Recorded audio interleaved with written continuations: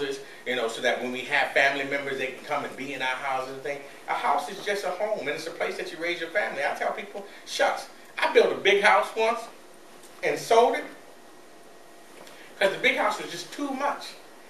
All of our vacations and everything, the house was 10,000 square feet. All of our vacations and everything were inside the house. You know?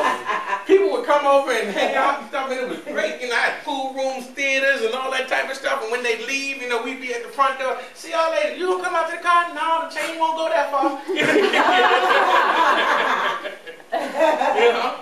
I tell people, buy a house that you can be comfortable in, and you even get yourself into a situation, if you're uncomfortable and you can afford it on one income, then you say, hey, how about we just go on vacation for this week? Because we got the money to do it, versus keeping up everything. And you at the front door like I was. All right, see y'all later. Come on back. We got everything. We got amusement park and everything. A roller coaster downstairs, all plenty of space. We have a family reunion. Tell everybody come in the house because we can't leave. Right. All right? So one thing I will tell you that I will leave you with, you know, we talk about credit doesn't exist until you request it. And we talk about how lenders give you money based on the chances of you not paying back. Those are two big rules. But this is how deep people are in the system. And I'll tell you about that story about the boat and the credit. You know, cut the anchor and sail out and everything.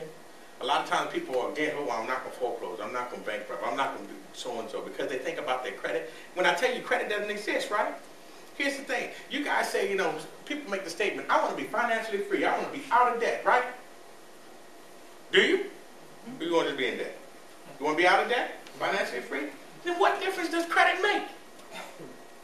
If your whole goal is not to use it, but yet you're holding on to, people won't even get married if he got bad credit. I love him to death. He's a hard worker, but he got bad credit.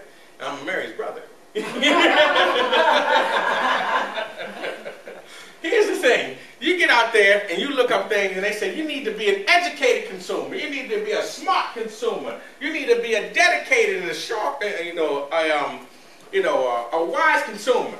If you look up the definition of consumer, it's one to consume, one who devastates, one who exhausts, one who eliminates, one who wastes. You are an educated waster, a dedicated exhauster. Outstanding.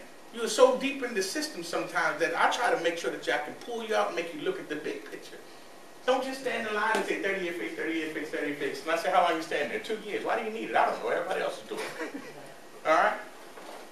These things that I've told you, I try to put a little bit of understanding on it, not just guidelines so that you said I fulfilled the class and I got a certificate, but that you can really start using this stuff to apply it in your life, because truly being able to learn something and apply it is when you truly learn it. If you learn it and it's just a feel-good high moment and then on Tuesday you're back to where you were, you shouldn't even jump to the class.